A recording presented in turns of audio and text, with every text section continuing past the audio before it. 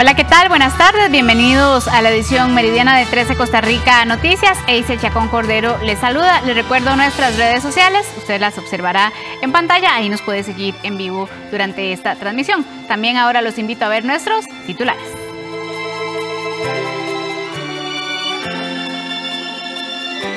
El presidente Chávez tiene una agenda cargada para este jueves. Tendrá reuniones con la Conferencia Episcopal, el presidente del BID y con los presidentes de los supremos poderes.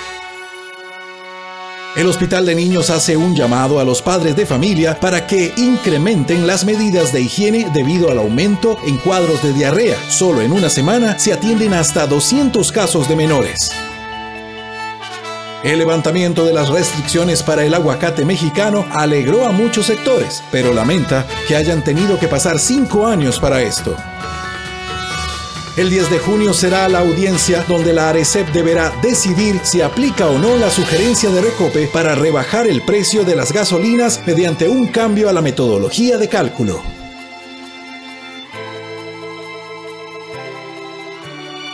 Nos vamos de inmediato hasta Casa Presidencial porque el presidente de la República, Rodrigo Chávez, se reunió este jueves con los representantes de la Conferencia Episcopal, reunión que acaba de finalizar. El encuentro inició a eso de las 10 de la mañana. Roger Espinosa nos informa. Adelante y buenas tardes. ¿Qué tal, Leisel? Así es como usted lo comenta, como ustedes observarán en las imágenes en su pantalla, los representantes de la Conferencia Episcopal se reunieron con el presidente de la República, con la ministra de la Presidencia, Natalia Díaz, con el canciller, el señor Arnoldo André, y la ministra de Salud, la señora Jocelyn Chacón. Ellos estuvieron por un periodo de más de 2 horas reunidos y en ese momento inicia la conferencia que brindará el presidente de la República.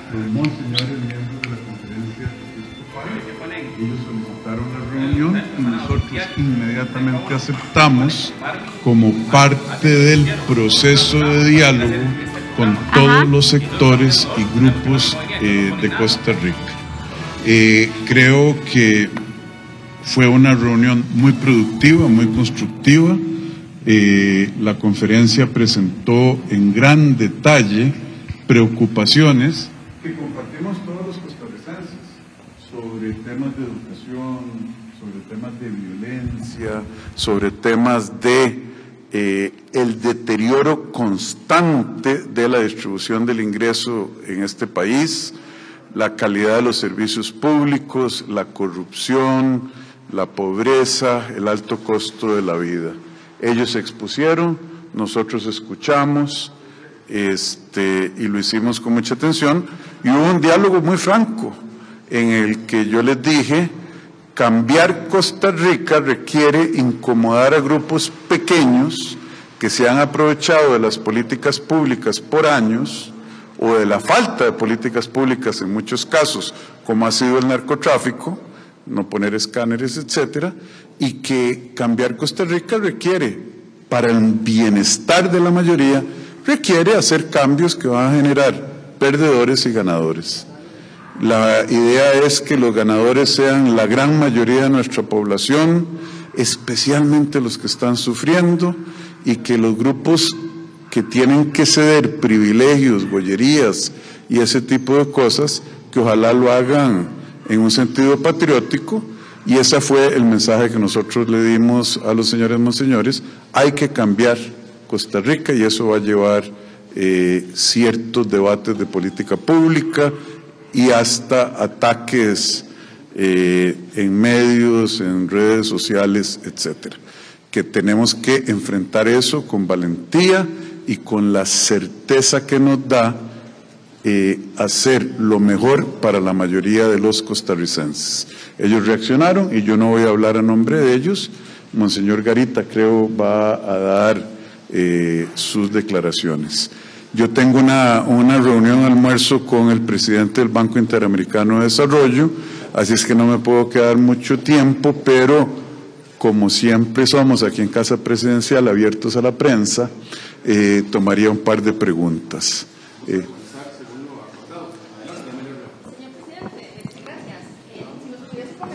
La participación de la ministra de Salud en esta reunión. Hay aspectos que sabemos que han venido siendo de interés para la conferencia episcopal en términos de la materia específica. Entonces, si nos pudiese comentar la decisión de que ella también participara y el rol que tiene dentro de lo que les conversó la conferencia. Muchas gracias. Bueno, el tema de la salud, el tema de la seguridad pública, el tema de relaciones exteriores y culto, el tema de la relación entre la iglesia y la casa presidencial, son temas importantes que ellos querían discutir y por eso están, para que estemos todos alineados en el gobierno, la señora ministra de la Presidencia, el señor Canciller de la República, la ministra de Salud. Hubo una discusión obvia de temas de salud, la conferencia episcopal está preocupada por la salud de los costarricenses y entonces la ministra tenía que participar para, primero, dar sus opiniones técnicas y segundo, que estemos alineados en cualquier acuerdo. Así es que yo le agradezco a mis compañeros de equipo que hayan estado y que hayan participado activamente en la conversación. Don Juan Diego, que tiene la segunda consulta. No lo veo, don Juan Diego, ¿dónde está? Buenas tardes, presidente, autoridades. Yo quería consultarle, don Rodrigo, acerca de un comunicado de prensa que lanzó Recope, en donde afirma que por la regla fiscal no puede digamos, honrar sus obligaciones con la Caja Costarricense del Seguro Social, con el Ministerio de Hacienda y con la Comisión Nacional de Emergencias. Usted ayer mencionó en el veto que la regla fiscal no es solo en lo práctico, sino en lo simbólico. Entonces quería consultarle cómo va a proceder en este caso. Muchas gracias. Mire, no he visto el comunicado. ¿Cuándo salió? Hace unos minutos, sí. Bueno, ya hace unos minutos estaba reunido con los señores de la conferencia episcopal.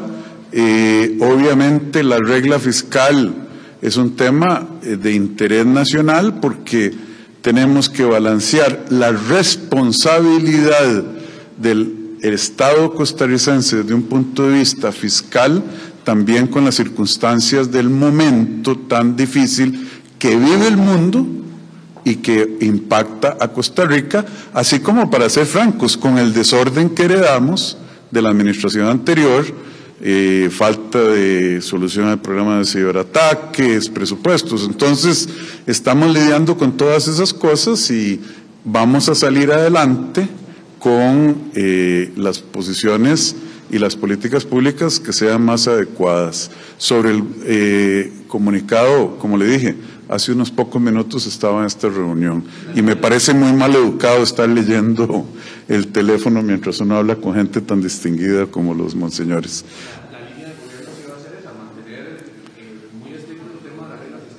La línea del gobierno es ser muy responsables en todas y cada una de nuestras decisiones, como hemos hecho hasta ahora. Y no solo responsables, para ser francos, muy valientes.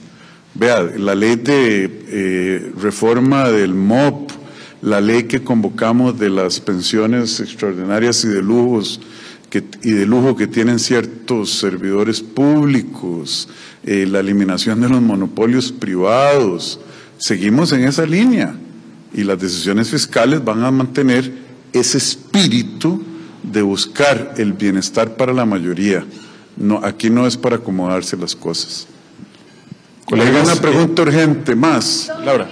Bueno, yo me voy a desviar del protocolo con su permiso. Adelante, señor. Reunión con el BIP, justamente desembolsos prioritarios que se tengan en mente a raíz de este encuentro. Don Rodrigo, y se habló del tema de la norma técnica. Usted dijo quizás en algún momento que se iba a revisar. No sé si fue un tema de discusión. Vea, yo soy muy franco. La norma técnica es uno de los temas de discusión y uno de los temas, no el único tema, pero uno de los temas por los cuales la ministra de Salud estaba ahí. Mi posición desde la campaña y por los próximos 4 años va a ser que la norma técnica tiene un objetivo único, que es normar las condiciones bajo las cuales un embarazo no puede continuar bajo el principio estricto de que es necesario llevar ese procedimiento médico adelante para proteger y salvar la vida de la madre. Ese es mi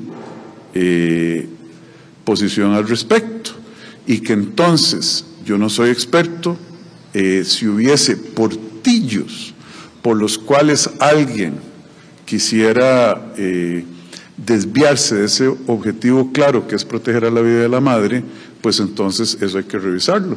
Y la señora ministra lo tiene claro, y eso es lo que pasó con la norma técnica. Me preguntó algo del BID.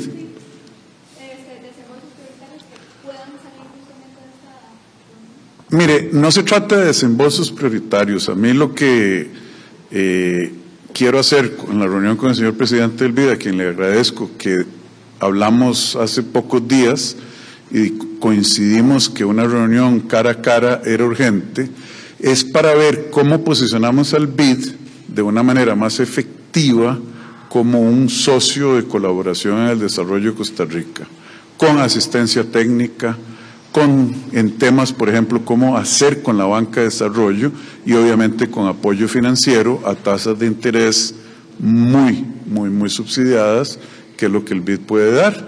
Le agradezco que haya venido. Tenemos una agenda ahora sobre el almuerzo para discutir acciones específicas, entre ellas asegurarnos que los proyectos que ellos están financiando y en los que estamos pagando comisiones de desembolso sobre recursos que por la ineficiencia de las instituciones del Estado no hemos podido usar por años. El AIA es un caso específico. Entonces, muy ejecutivo, muy al punto, hay que quitar esas trabas, utilizar los recursos disponibles y dejar de pagar comisiones de compromiso, como diría el pueblo costarricense, a la pura bulla por plata empantanada. Señor presidente, tiene que retirarse. Muchísimas gracias. Vamos a escuchar también posteriormente el mensaje del señor obispo. Los dejo con los funcionarios que me acompañan y con los señores miembros de la Conferencia Episcopal. De nuevo, muchísimas gracias por haber venido. Siempre bienvenidos en Casa Presidencial. Comentar acerca de los temas tratados en el encuentro con el señor presidente de la República.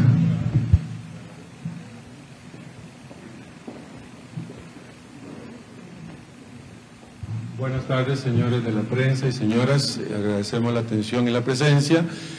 Como lo ha dicho el señor presidente de la República, la Conferencia Episcopal solicitó un espacio al señor presidente y a algunos ministros de su gobierno para un primer contacto con el gobierno que ha iniciado funciones, y la Iglesia, como un actor social innegable históricamente en este país, se ha puesto a las órdenes del gobierno que ha iniciado para colaborar de la mejor manera en las distintas materias comunes que tenemos precisamente en agenda, sobre todo la Iglesia Católica, con el gran objetivo del trabajo en función del bien común, del desarrollo integral de las personas. Por eso, como lo ha dicho él, hemos planteado temas que nos preocupan acerca de la pobreza, de la desigualdad que siente en este país, de la familia, de la vida, el tema capital de la educación, el medio ambiente, cuestiones a nivel de trámites importantes de llevar adelante con más facilidad para lograr los grandes objetivos que tenemos a nivel común.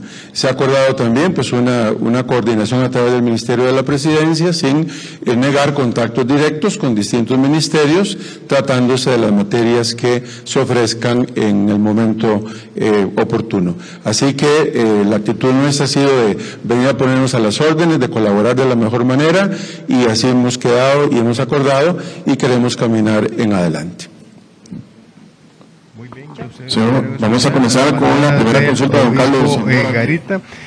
Nada más comentar que a partir de las 12:30 el presidente de la República se reunirá con el presidente del Banco Interamericano de Desarrollo, Mauricio Claver, y a las 3 de la tarde tendrá una reunión con los presidentes de los Supremos Poderes, Rodrigo Arias, Eugenia Zamora y Fernando Cruz. Por lo pronto, este es el informe que tenemos desde Casa Presidencial.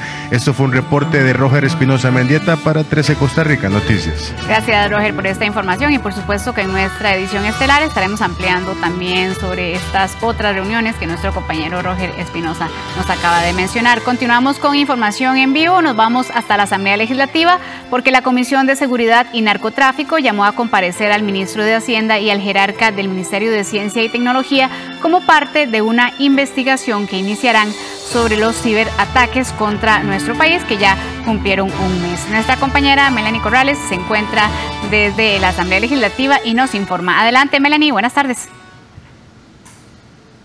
Hola Eisel, muy buenas tardes para usted y para todos los amigos televidentes. Así es, se aprobó esta moción hoy en horas de la mañana en la Comisión de Seguridad y Narcotráfico, y la intención es que la ministra de la Presidencia, el ministro de Hacienda, el ministro de Ciencia y Tecnología y también el ministro de Seguridad comparezcan ante los diputados para que brinden las explicaciones del caso de estos ataques cibernéticos a los que ha sido víctima nuestro país desde el pasado mes de abril, y también que hablen un poco sobre los posibles responsables de el mismo. Veamos.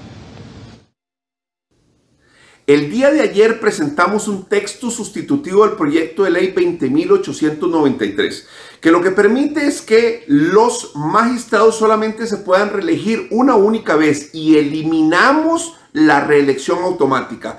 Hoy en día los magistrados necesitan 38 diputados para no reelegirse. A mí me parece que la legislatura pasada puso el dedo en la llaga en la reelección vitalicia de los alcaldes.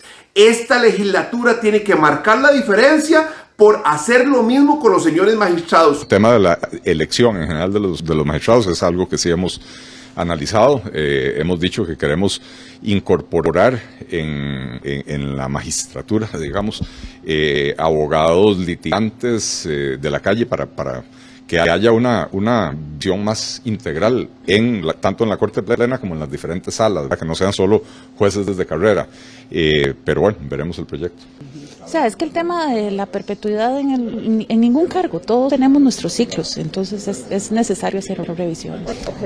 Desde el Frente Amplio estamos de acuerdo con discutir la necesidad de eliminar la perpetuidad de los nombramientos de los magistrados y magistradas. No obstante, no estamos de acuerdo con limitarlo a un solo periodo después de su primer nombramiento, porque se puede prestar, y creo que desde ahí tiene que enfocarse el análisis para generar presiones indebidas desde el ámbito político a la Corte. Bien, nada más aclarar que estas declaraciones que veíamos y escuchábamos anteriormente se referían a el proyecto de ley que presentó el diputado Jorge del Partido Unidad Social Cristiana, que lo que busca es que se permita la reelección de alcaldes, más bien de magistrados, por una sola vez.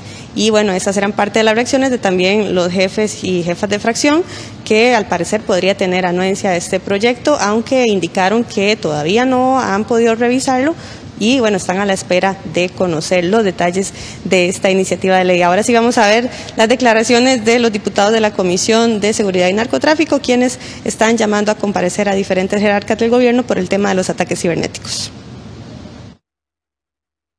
Ese tipo, que son ataques terroristas, ¿verdad?, que afectan toda la economía, afectan la sensibilidad de los datos, de tal manera que nosotros tenemos que trabajar con urgencia, hacer una investigación, entender claramente qué son los planes que tiene el Poder Ejecutivo a estos niveles. Ellos mencionaron y proclamaron una emergencia nacional a esos estrados, pero todavía no tenemos comunicaciones determinantes a esos efectos, cómo se va a manejar, qué temas de presupuesto, de tal manera que la Comisión tiene esa misión esencial y por eso estamos arrancando de esa manera. País. No podemos esperar de ninguna manera, y lamentablemente el gobierno de la República tampoco puede esperar de ninguna manera más para implementar las acciones necesarias para no solamente evitar que esto continúe pasando, es decir, fortalecer los sistemas informáticos del país, sino también garantizarle al país y a los costarricenses que las personas, si hay personas involucradas en estos temas, que tengan claramente identificada la responsabilidad que les atañe. Agregar nada más que en este momento continúa la reunión de jefaturas de fracción con el presidente de la Asamblea Legislativa, acá donde se coordinan los temas de la agenda legislativa para los próximos días, y hace pocos minutos estuvieron conversando de la inquietud que tienen algunas fracciones sobre la posibilidad de que se estaría trabajando en aproximadamente 36 comisiones legislativas, y esto pues preocupa pues debido a la falta de tiempo y también la sobrecarga que tendrían algunos diputados, sobre todo los de las fracciones más pequeñas. La información que tengo desde la Asamblea, y se vuelvo con usted al estudio. Buenas tardes. Gracias, Melanie, por esta información. Muy buenas tardes. Y la decisión del presidente Chávez sobre eliminar la medida que restringía la importación de aguacate de México fue bien recibida por varios sectores. Sin embargo, aseguran que es una lástima que se hayan tardado 5 años en tomar esta decisión. El presidente de la República, Rodrigo Chávez, anunció este miércoles 18 de mayo el levantamiento de la restricción a la importación de aguacate Hass desde México, con la premisa de que el gobierno cumple y respeta el derecho internacional. El 13 de abril, el panel que estudiaba el caso de la importación de aguacate Hass desde México indicó a la instancia de la Organización Mundial de Comercio que Costa Rica aplicó una restricción encubierta al comercio internacional. Además, ordenó el retiro de la restricción a los aguacates mexicanos. También se dio el retorno de Ronald Saborío al cargo de representante de la Organización Mundial de Comercio. Chávez dijo que nuestro país es respetuoso de estas medidas. Sobre el controvertido tema del aguacate, el gobierno ya tomó una decisión y es que Costa Rica cumple y respeta el derecho internacional. En ese contexto se está levantando la resolución de la medida contra la importación del aguacate mexicano. Con eso nos ponemos a derecho, los consumidores costarricenses podrán escoger, cumplimos con la ley y esperamos que con esta medida podamos defender al país de posibles sanciones económicas que son de una magnitud enorme. El presidente calificó como un error lo realizado por la administración de Luis Guillermo Solís, ya que esto no desencadenaría en nada productivo para Costa Rica. Hay que corregir el error que cometieron, que se cometió en las políticas públicas de este país para proteger al país de un daño aún más grande. También la ministra de Agricultura, doña Laura Bonilla, tiene una instrucción directa de apoyar a los productores nacionales, pero Costa Rica es un país que respeta sus obligaciones internacionales y en las que el gobierno quiere proteger al pueblo y al fisco costarricense. ¿Pero qué opinan organizaciones como Consumidores de Costa Rica ante este anuncio del Ejecutivo? Miren, nosotros apoyamos totalmente esta decisión del gobierno de la República, en el tanto es claro, y lo dijimos cuando se implementó esta medida en el gobierno de Luis Guillermo Solís, que venía a afectar directamente el bolsillo de los consumidores. A partir de esa medida, sin suficiente sustento técnico, los consumidores hemos tenido que pagar más por un aguacate de menor calidad.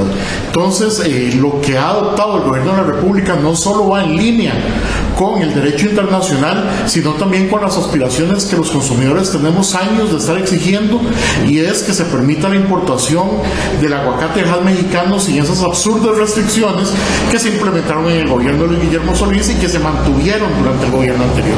Por su parte, la Cámara de la Industria Alimentaria asegura que celebran la decisión del presidente de la República. Sin embargo, lamentan que se tuvieran que esperar 5 años para que el gobierno tomara esta decisión. Es lamentable que tuviesen que pasar tantos años y desgastar tantas instancias costosas para que el país al final tuviese que hacer el ajuste que desde el 2015 muchos sectores nacionales habíamos solicitado. Quizás lo más importante es la señal que estamos recibiendo del nuevo gobierno en el sentido de que Costa Rica es un país que respeta y se apega a los compromisos internacionales en materia de comercio. En 2015, Costa Rica, de manera unilateral, decidió prohibir la importación de aguacate mexicano de la variedad Hass, pues consideró que con su entrada podría ingresar al país centroamericano una plaga llamada sunblotch o mancha solar. Durante 5 días, Acueductos y Alcantarillados le dará tratamiento a la planta potabilizadora de Tres Ríos, una de las más grandes del país, lo que provocará que los consumidores del gran área metropolitana tengan menos agua potable en sus hogares. Unas 700.000 personas vecinas del gran área metropolitana tendrán menos agua potable del jueves 19 al lunes 23 de mayo, debido al mantenimiento preventivo en la planta potabilizadora de Tres Ríos, informó el coordinador de control y operaciones de acueductos y alcantarillados. Debido a estos mantenimientos se tendrá una reducción en la producción de aproximadamente 200 litros por segundo. Para poder distribuir esta afectación, la institución emitió un programa de abastecimiento controlado que será principalmente en los cantones de Desamparados y San José durante los días del mantenimiento y en las horas indicadas. Se le pide a la población tener un uso racional del servicio durante estos días con el objetivo de minimizar las afectaciones. González recordó que en la época lluviosa los ríos arrastran barro, arena y materia vegetal y al captar el preciado líquido llega a las plantas sucia, lo que satura el proceso de potabilización. El experto añadió que una vez abiertas las válvulas el agua llegará paulatinamente a los hogares y comercios. Por ejemplo, si el horario indica que la labor se realizará de 8 de la mañana a 4 de la tarde, quiere decir que a esta hora el agua empezará a llegar poco a poco a todos los sectores. 12:26 vamos a una pausa comercial. El Hospital de Niños hace un llamado a los padres de familia para que incrementen las medidas de higiene debido al aumento de cuadros de diarrea. Solo en una semana se atienden hasta 200 casos de menores. Cuando regresemos, más información.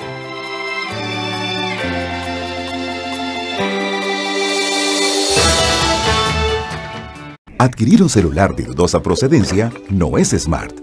Sutel ha desarrollado la plataforma de validación de celulares PVC, un sistema que detecta e impide la conexión de celulares irregulares a las redes móviles del país. Contar con un celular adquirido de manera lícita o sin alteraciones realizadas por terceros asegura el acceso a las redes móviles sin inconvenientes. Superintendencia de Telecomunicaciones. Infórmese en www.sutel.go.cr. Esta semana en Hanako y Ana. ¡Qué bonita! Se está mirando.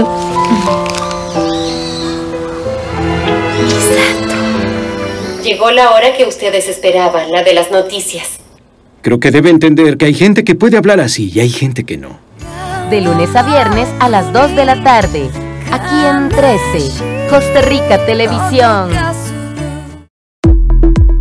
Hay herramientas y plataformas digitales que hacen más sencilla nuestra vida. Conoce cuáles son y cómo utilizarlas en ET Educación Tecnológica, a partir del sábado 21 de mayo.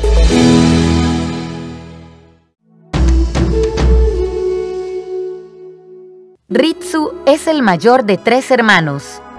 ¿Cancerígeno? Cuando su madre es hospitalizada debido a una enfermedad, él debe hacerse cargo de ellos. Encárguense de este desorden y yo les haré algo de cenar. Así, él va descubriendo el maravilloso mundo de la cocina, pero todo empieza a complicarse cuando descubre que es adoptado. Aun cuando Kyoko y tú no están conectados por sangre, también eres el niño precioso de Kyoko, así como Shirade y Kanade. Una comida para el corazón, una historia familiar que nos conmoverá. De lunes a viernes a las 2 de la tarde, aquí en Trece, Costa Rica Televisión.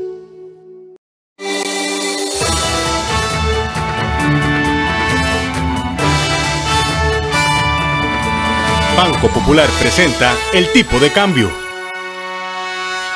Ahora les mostramos en pantalla la compra y venta del dólar para este jueves. Según el Banco Central de Costa Rica, la compra 670 colones con 23 céntimos y la venta 675 colones con 98 céntimos.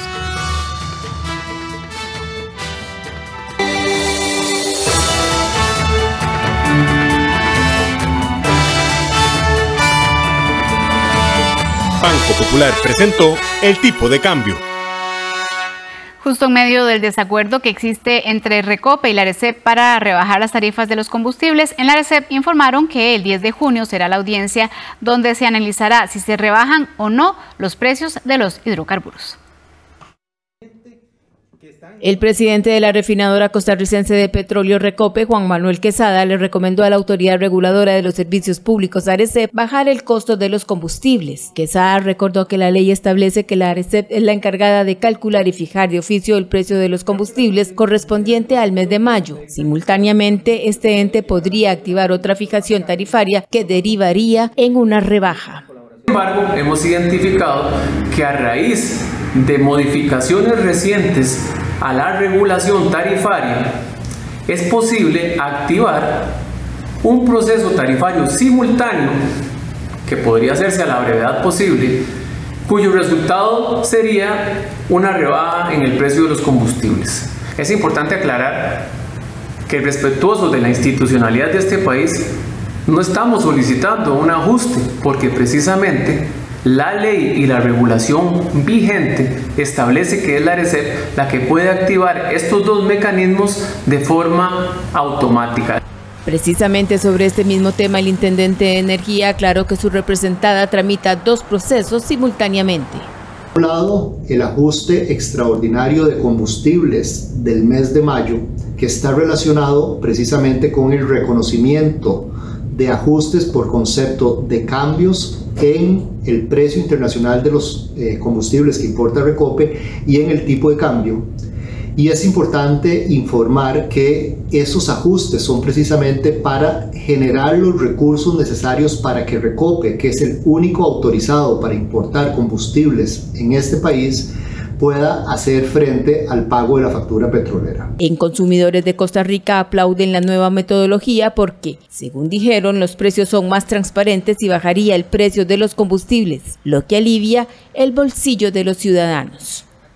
Ahora que la nueva fórmula que ARECEP ha venido impulsando establece precisamente este pedido que hemos hecho durante ya varios meses, consideramos que podría darse mejores precios a los consumidores en materia de combustibles sin que esto implique llevar adelante otras acciones que tienen que ver con la modificación del impuesto único a los combustibles, sobre todo para exonerar el tema de transporte público, sino también para ver y entrarle a los costos de la refinadora costarricense de petróleo. Lo importante es la ciudadanía total, ver este tipo de conflictos totalmente innecesarios entre dos instituciones, lejos de mejorar la situación, lo que le pone más ansiedad a una Costa Rica que no necesita más de estos ingredientes, sabiendo que el entorno internacional está muy cambiante, sabiendo que el petróleo se cotiza por encima de $112 y que por supuesto trae consecuencias nefastas para Costa Rica. Así que en ARECEP informaron que la audiencia pública para rebajar los precios se llevará a cabo el próximo 10 de junio. Esto significa que en la gasolina super la propuesta es de rebajar 28 colones, es decir, de 951 pasaría a 923, mientras que la regular con 27 colones menos, que pasaría de 927 a 900 colones, y el diésel con 43 colones menos, que pasaría de 904 a 861 colones. En el ANAME señalaron que la ruta 153, conocida como la radial Alajuela, que está a la altura del Aeropuerto Internacional Juan Santamaría, muestra un deterioro severo, por lo que recomiendan inmediata intervención. El coordinador de la Unidad de Gestión y Evaluación de la Red Vial Nacional, Roy Barrantes, explicó que entre los problemas que encontraron destacan agrietamientos, losa dividida, grietas de esquina, desprendimiento de agregados y fracturas de esquina. Datos de esta entidad muestran que la inversión en el mantenimiento de la radial asciende a más de 157 millones de colones. En este caso estamos haciendo el informe de evaluación del corredor conocido como, Ruta 153, conocido como la radial Alajuela, que es un corredor muy importante de interconexión entre el centro de la provincia de Alajuela y lo que se conoce como Ruta 1, la Interamericana Norte, a la altura del aeropuerto. En esta evaluación de este corredor, pues es realmente preocupante, porque es un corredor que tiene unas condiciones de bastante alto deterioro, requiere de intervención a nuestro criterio inmediata. La iniciativa para reestructurar el MOP tiene buen ambiente en la Asamblea Legislativa, aunque algunos diputados ya hablan de modificaciones que requiere este proyecto. Coinciden en que es urgente reformar este ministerio y que deben trabajar de la mano con el Poder Ejecutivo para que se logre el objetivo.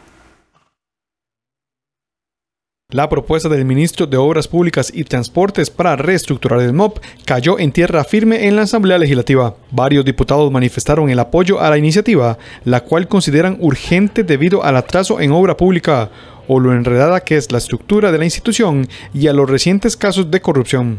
La propuesta del ministro Luis Amador contiene, entre otras cosas, la eliminación de las juntas directivas del Consejo Nacional de Vialidad, CONAVI, del Consejo de Seguridad Vial, COSEVI, del Consejo de Transporte Público y del Consejo Nacional de Concesiones, lo cual es aplaudido por diferentes bancadas. En su lugar, el jerarca tendrá más control de los proyectos que realiza el ministerio. Alegre porque si el Ministerio de Obras Públicas y Transportes tiene un ministro que va a tomar decisiones, que va a asumir, ponerse una camiseta muy pesada y empieza con una reingeniería, me suena a mí que es vital, o sea que tenemos a alguien que realmente dice, bueno, voy a agarrar el toro por los cachos. Diego Vargas, diputado del Partido Liberal Progresista, de profesión ingeniero civil y con una maestría en gestión de proyectos, coincide con el ministro, quien dijo que mientras el proyecto no se apruebe, administrar el MOP será como impulsar una tortuga con un látigo. El legislador aseguró que desde la Asamblea Legislativa y del Poder Ejecutivo debe dársele prioridad al proyecto. Solventando algunos detalles, que no es una crítica, es un mensaje de que trabajemos juntos para mejorarlos. Me parece a mí que tiene toda la razón. Costa Rica se nos ha vuelto una tortuga, ¿verdad? Así como lo describe él claramente, que tenés que darle y darle para que camine y muchas veces así como un burro que se sienta y en la galleta no se mueve, pero bien, o sea, como te digo, coincido mucho con él desde una óptica técnica. Desde la óptica política tenemos que mover esos curules y esos escritorios y sillas en los ministerios para que nos pongamos de acuerdo y llevemos esto a buen puerto. Con él coincidió Pilar Cisneros, jefa de la fracción oficialista. La legisladora aseguró que todas las bancadas tienen claro que es urgente reestructurar el MOP, por lo que hay mucho interés en que el proyecto avance.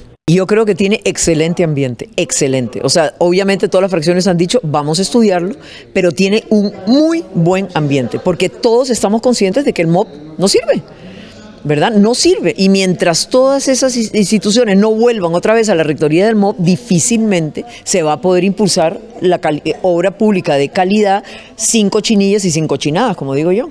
El proyecto deberá ser analizado por la Comisión de Infraestructura antes de pasar al plenario para su votación. De aprobarse y convertirse en ley, el MOP tendría 12 meses para adaptar los cambios exigidos. En temas de salud, el Hospital Nacional de Niños advierte sobre un incremento en los casos de diarrea que alcanzan hasta 200 pacientes por semana. Según los médicos, estos casos podrían darse debido a la falta de medidas de higiene o bien porque los niños no toman agua potable.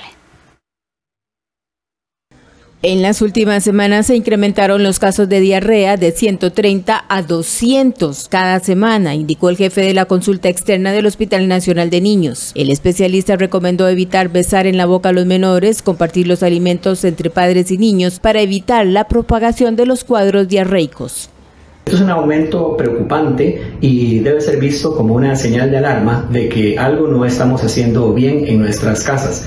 Probablemente se ha dejado de lado el lavado de manos de rutina, la preparación de los alimentos de manera adecuada, que incluye, pues, por supuesto, nuevamente el lavado de manos, utilizar agua potable y lavar bien las frutas y vegetales antes de consumirlas. También el hecho de consumir agua potable y si se tiene duda sobre la potabilidad de la misma, pues entonces hervirla también.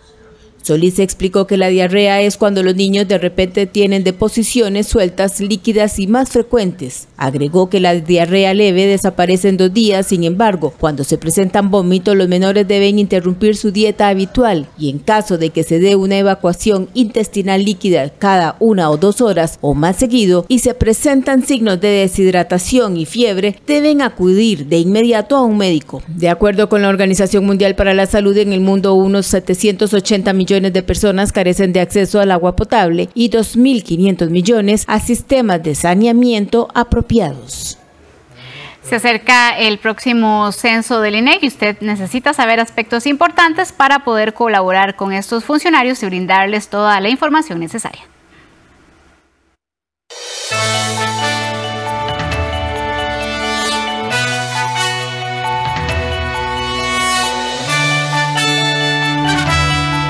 El INEC reafirma la seguridad, confidencialidad y protección de los datos durante el Censo Nacional de Población y Vivienda por efectuarse del 8 al 28 de junio. Los censistas estarán debidamente identificados con carné, chaleco y dispositivos móviles para la captura de datos mediante el app censista. También se habilitó la línea gratuita 1421 para que quien lo desee verifique que la persona que lo visita está autorizada. Con estas acciones se procura que las personas puedan confiar ya que ningún censista o colaborador del INEC le preguntará información relacionada con contraseñas ni pines de cuentas bancarias. Tampoco recibirá correos electrónicos o mensajes de WhatsApp para que acceda a ningún link.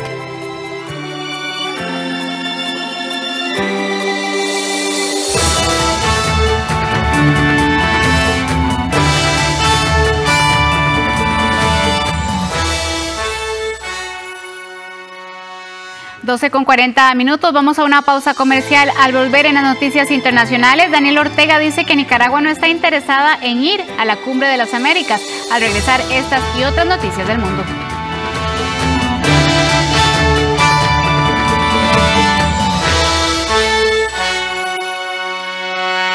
Este es el camino para atender las afectaciones emocionales de tus hijos e hijas. Si tus hijos e hijas experimentan estas emociones, debes creerles, escucharles, apoyarles y buscar acompañamiento profesional. PANI y Gobierno de la República.